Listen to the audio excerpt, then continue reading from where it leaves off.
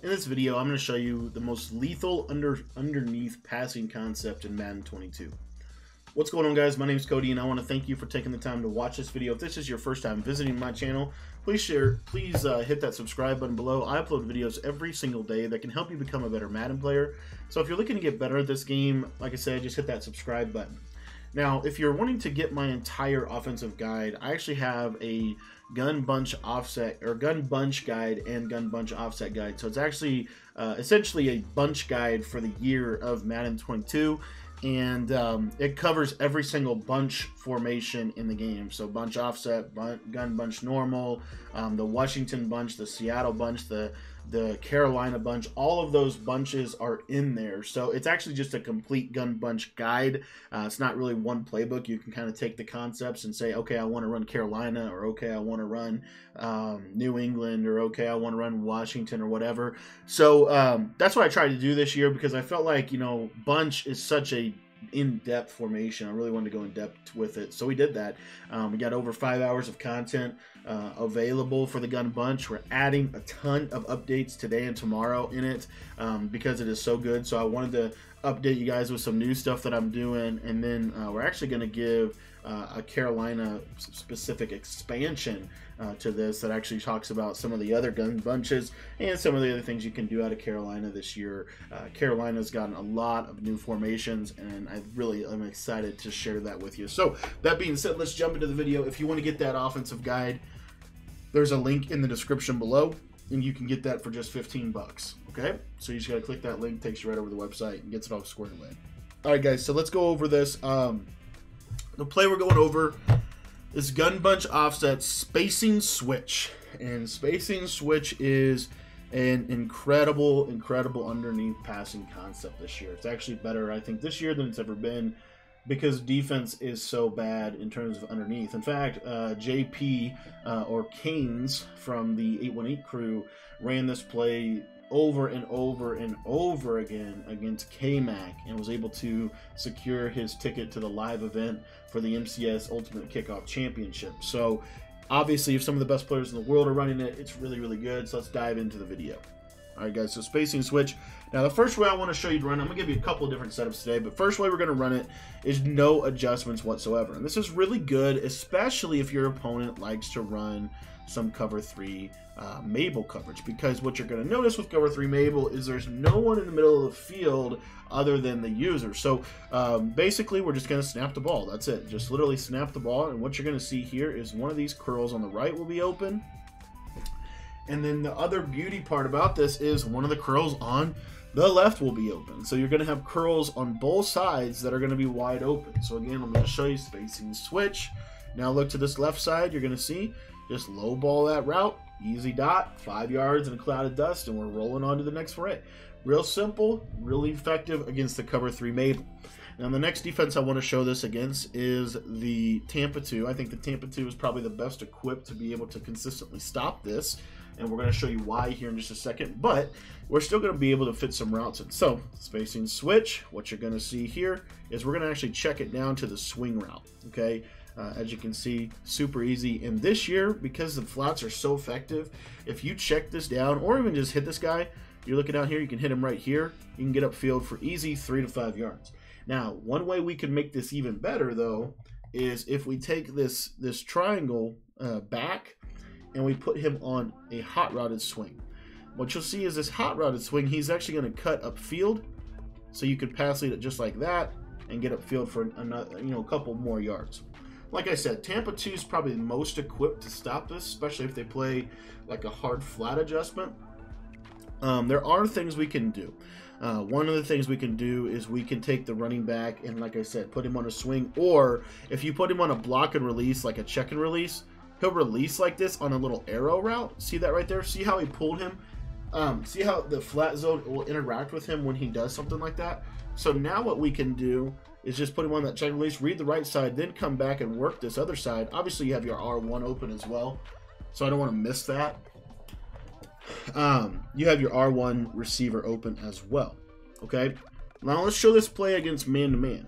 So man-to-man coverage, all you're going to see here is that the X, just low ball it, and it kills man this year.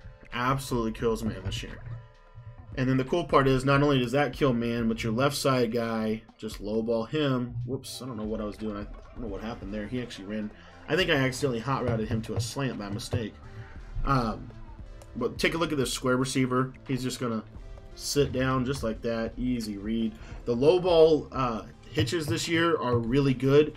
I think they're better this year than they've ever been. Every single hitch beats man. Every single hitch beats man. Now, the one thing about a low point, if you're going to low point it to the middle guy is kind of the one that's the hardest because the D linemen get in the way. But you don't have to low point that. You can just easily throw it. Okay? So you're able to beat man to man. Okay, so now let's move to cover 4 quarters or match defense. How does this do against match defense? Well, you've got your out route on the right side for an easy 5 yards. The other thing that you have is you're going to have your hitches. You'll have hitches for days on this. You'll see here that square. The thing about match defense this year is it does not do a good job when the receivers are like curl routes, in my opinion, just kill. Any kind of curl settle up route is going to kill match because they stay on top. They don't come underneath, and so it stays on top super exclusively. And then obviously, like I said, one thing you can do is make this look like verticals as well. So you can motion this guy to the outside just like this. The reason I would recommend that is because they won't oftentimes not go to cover 2 if they see that you're in a defense like that, because everybody knows that verticals could come. Okay, so you might not want to. That's one thing.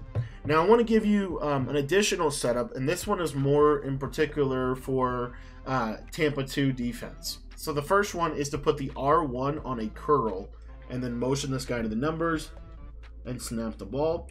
What you'll see when you do that is this curl route should be able to beat that mid read right in the middle of the field, just like this. The other thing that I like to do is take the R1 and put him on a slant. The reason I like to put him on a slant is because you'll see now he'll actually pull this zone back, and the running back will cut up field for an easy 5 to 10 yards. So the cloud flat coverage will still cover him, but what you'll notice is, and I would put the running back on a table route, but now what you'll see is you can throw the table route, get up field. The other thing that you can do, because the table route's a little bit better at holding zones than the swing, when you do this, you would cover 2. See here, I can just wait. See how they turn this year to the sideline, get a couple blocks, easy check down against cover 2. And then one more setup, and this is specifically if you have like a slot apprentice, you can put him on a post. So you're going to do this right here. Why I like this is because this post will put a ton of stress on the vertical hook this year.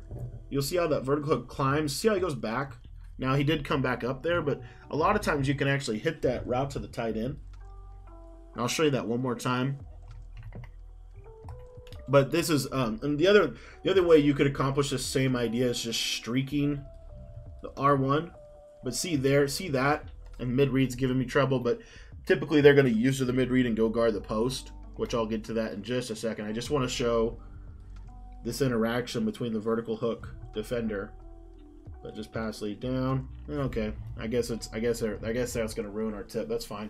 Like I said though, they're going to be making adjustments. If they don't have that vertical hook there, you're going to be able to beat it. But if they do, there's so much more open than just that. So we're just going to wait on this post and just pass lead him up, and you see where he's able to get to. So that's kind of an additional setup. And then if you want to create that same concept, but you don't have Hot Route Master, I suggest just streaking him. And you see there, that's what I'm looking at. See how you can kind of post him up? That's the idea. The other thing you could do is streak circle, and then you could actually take R1 and put him on a flat. The only reason I would recommend that is just because of it'll just manipulate that vertical hook some more. See how it pulls him out, low ball, easy read. So this play really is just a crazy, incredible concept. It really, truly is. Now, another thing you could do if you wanted to is you could take the R1 and put him on a smart routed in route. So it's not the post, it's not the slant, but it's a smart routed in route. So you'll see here, and of course I threw into a cloud, but if they're playing hard flats, right? Let's say they're sending some pressure, playing some hard flats or whatever, typically this is just to hold the user.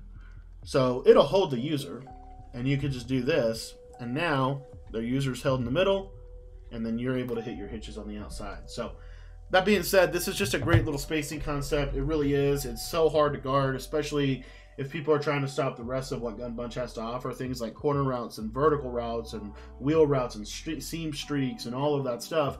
They're not going to be able to stop both. So this is a great play to call whenever your opponent starts to be dropping people back or he's trying to defend the sideline. This is a phenomenal little concept to go to, and something that I think Canes really runs to perfection this year. So thanks for watching this video. I hope you enjoyed it, and if you want to get my Gun Bunch offensive guide, there's a link in the description of this video. You can click on that link and go get the full offensive guide. And again, we've been updating it several times throughout the first month of the season. We've also, and we're going to continue to do that for you guys. So if you want to get that offensive guide, there's a link in the description. You just click that link.